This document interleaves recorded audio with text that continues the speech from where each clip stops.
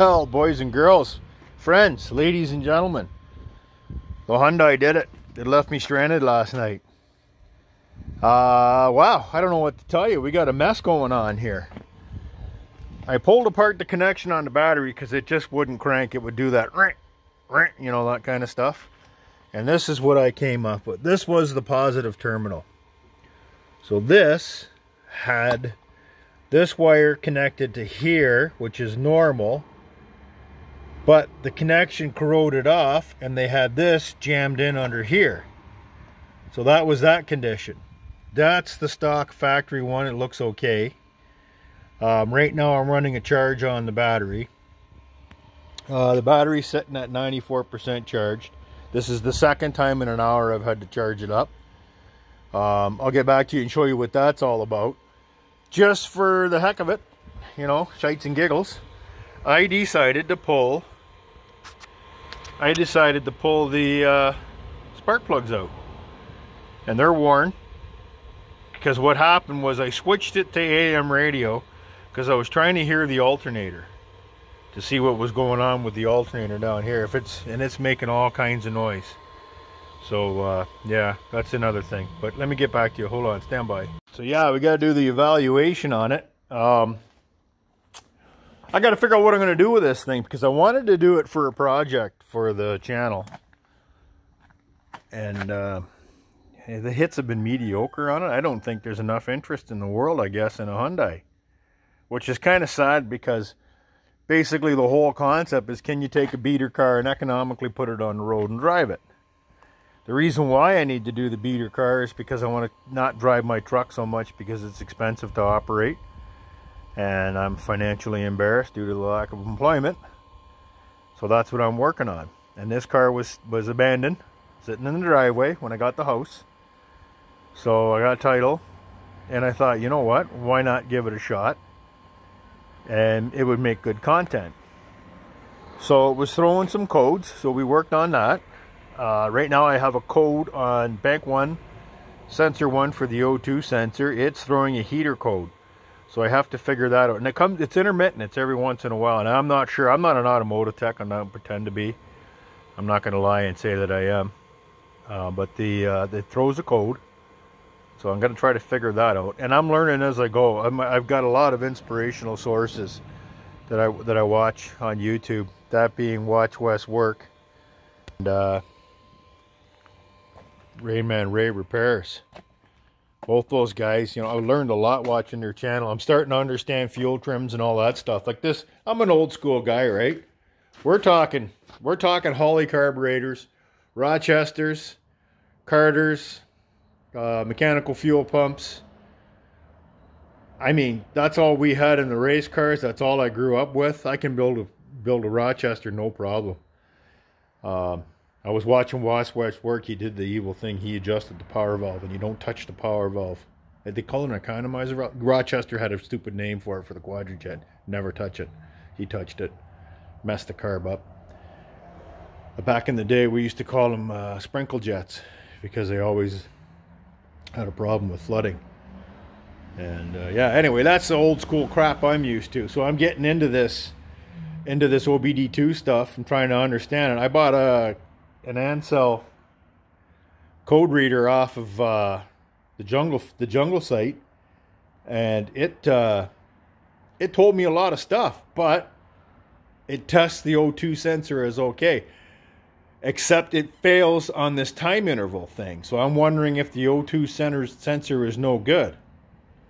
So I have to figure that out, and the code that it throws is a heater element. It's a P0030, and it says there's something wrong with the heater element circuit.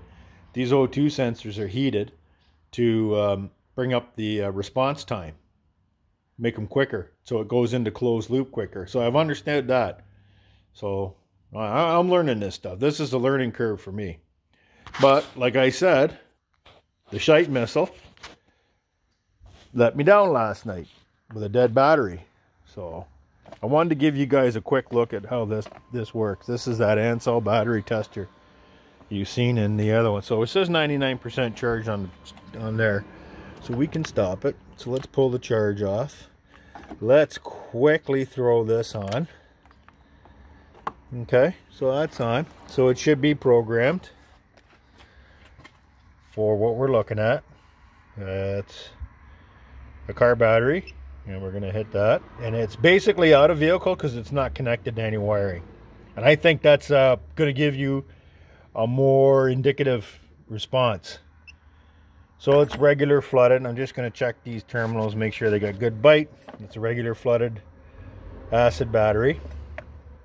Sorry, there's glare.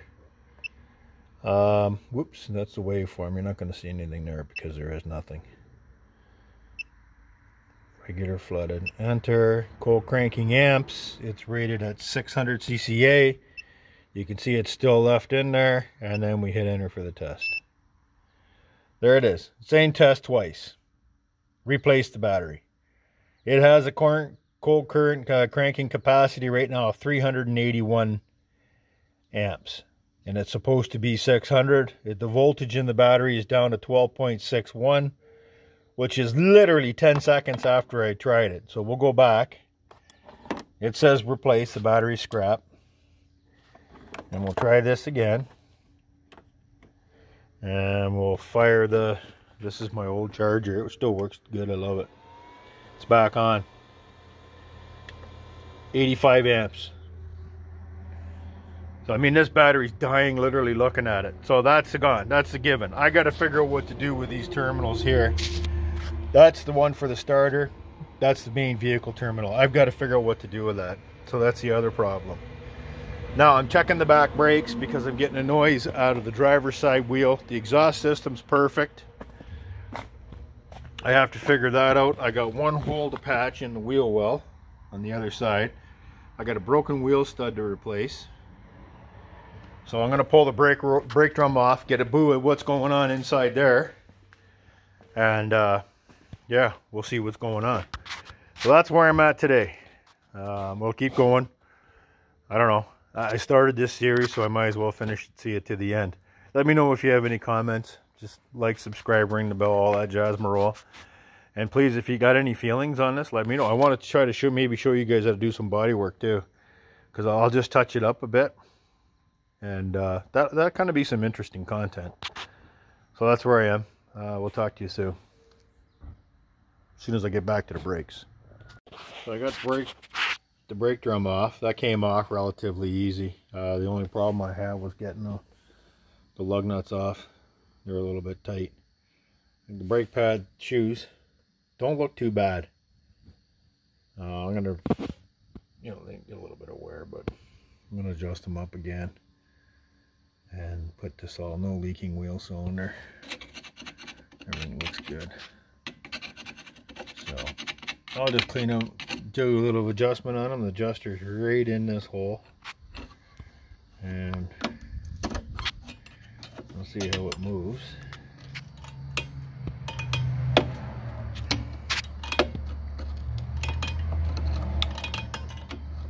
Got one left-hand thread. I think that one's left-hand thread. It appears the gap is getting bigger. Yeah, definitely. So I'm going to adjust that up a little bit, and then I'll move on to the other side. So that's good news there. At least I know I don't got to buy a set of shoes for it. So far what we need is a set of spark plugs and a battery. The drum looks okay. So that's some positives. Brake lines are just a tiny bit, but nothing really extravagant, right?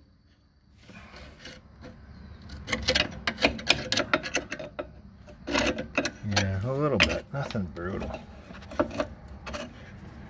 Depends on the mechanic who's doing the inspection. But we'll see how it goes.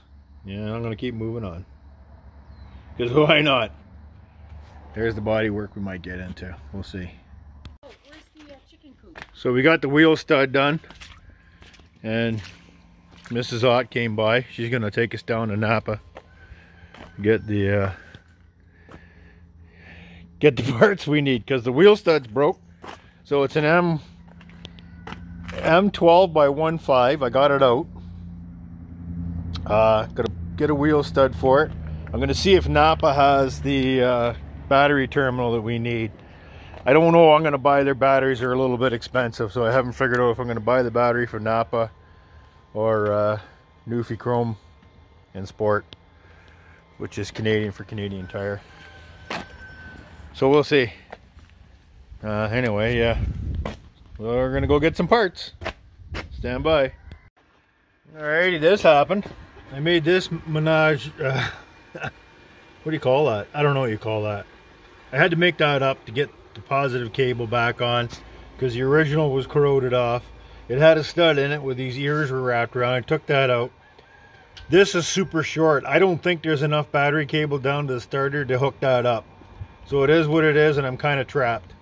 It's on a little bit of a jankus angle, but it's working. This is what they had on before. They had this chuck stuck under there. It didn't work. There we are. So, wheel stud time. Alrighty, so here's the recap for the day. Got the wheel stud put in. I had to run back to Napa because their listing was, the diameter for the knurl was too small. So me and the parts counter guy did a little bit of monkeying around, and we got it figured out. And we got that done. I had to put a new battery in it, so I went to Canadian Tire and I bought a battery, and that was, believe it or not, 153 or something, 58. But I got some bonus coupon money, so yeah, I did that. I ended up getting 12 or 15 bucks back in bonus money because there was a promotion going on, so I took advantage of the promotion. So that's a Triangle Rewards deal. I'm not endorsing Canadian Tire, but you know, I'm endorsing saving some pocket money. And I did buy a CZ 455 with the last Canadian Tire money I had built up, so it does pay off to use your reward points and collect them. Car's running fantastic. The Bluetooth dongle I bought is fantastic. I bought that on Amazon, 17 bucks, and so I can get phone calls now. I can run hands-free. I can get, I play YouTube music in the car. I don't have a Spotify account. I don't know, basically it's the same thing, right? And it's free. I don't even have the premium account. It's decent enough. You get a little bit of advertising, but what the heck. We run that in the shop and while we're driving around. So the car's coming along good. I adjusted the back brakes. Like I said, put in the wheel stud. The exhaust is okay. The last flange at the muffler, it's been done with a sleeve. So that I did have that option to fix mine with the sleeve, but then I thought I might have to take it apart at the catalytic converter. If I would have done it with a sleeve, it would have made that extremely difficult because we actually replaced the joint at the catalytic converter to the extension with a without having any flanges. So that's a solid connection. So that makes things, just in case, right? I was worried about that. I don't have my O2 sensor trouble code back yet. I don't know if that's going to come back. And like I said, that's a P0030 for low volt or no voltage at the heater. So I don't know what that is. I did look it up. Apparently it's ground switch, so it should be hot all the time. So I'm going to check into that and see what I got going there. So yeah, that's where we're at now. The car is good. I'm just waiting for Jake to bring my truck back, and I can't believe you can actually sit in this thing and talk. That's the good part of it. So that's it in a nutshell. We got the car done. A little bit of running around, lots of work, but I think I'm still saving. I filled this thing up at $1.61 a liter. Cost me $47, and there was still over a quarter of a tank. So the idea is to save some money, and so hopefully that'll do it. The car was here anyway, so why not, right? It might do us that. It might save us some money. There's a weird resonation when it idles, though. I don't know. The spark plugs are junking, and I pulled them all, checked them all. They're old champions. They're just junk champions. I mean, the cheapy copper core, no platinum. So I think I'll do single platinum plugs or double platinum. I don't know. I'll figure out a set of plugs for it, get them ordered up, and go from there. That's Jake pulling in now. I gotta drive him back home. So let's see. I gotta get it in. I got one hole to patch for hopefully to pass the provincial inspection, and then that would give me my sticker for 2 years. And then if I get 2 years out of the car, I get 2 years out of the car. I don't really care. I'm just hoping to get 1 year out of it, and I think if I use it for ripping around and bombing and parts getting, I'll save a lot of money and a lot of wear and tear on the truck, because the truck kilometers, it's a new truck. It's 2021. I had it 2 years now, yeah, so it's a 21, so it costs money. Those new trucks aren't free. So anyway, Jake's gonna come with me, and I'm gonna take him home, and then we're gonna go from there. Still sounds good? Yeah. So A lot quieter. yeah, usable. The only problem is Mr. Clock, the buttons don't work, so you have to tune in. There you go. You got to wait till 1 o'clock, either 1 o'clock in the morning or 1 o'clock in the afternoon. Power the car down and repower it. So there's that. Anyway, thanks again. This will be part 3 in the series. Like, subscribe, ring the bell, do what you need to do. Check back often for more content, because we're always making content. And somebody wants me to do Jake to do a live on that Yes welder, so we're gonna set that up. I'll talk to Jake maybe next Sunday night. I don't know. Get some scrap metal from St. Arthur, and bank a bead down or something. Yeah, we don't have 240 volt there, so we're limited to what we can do, but we'll play with it for you guys. So that's up and coming. I got to go up to the St. Arthur place. Got to do some lawn cutting tomorrow. We're going to bring up the Canadiana tractor up there, the lawn tractor, and then we'll give it a go with that. So that's it. There's us running down the road. And anyway, thanks again. The car's running decent. Are we saving a buck? Time will tell. So take care. Catch you later, and God bless, and peace out.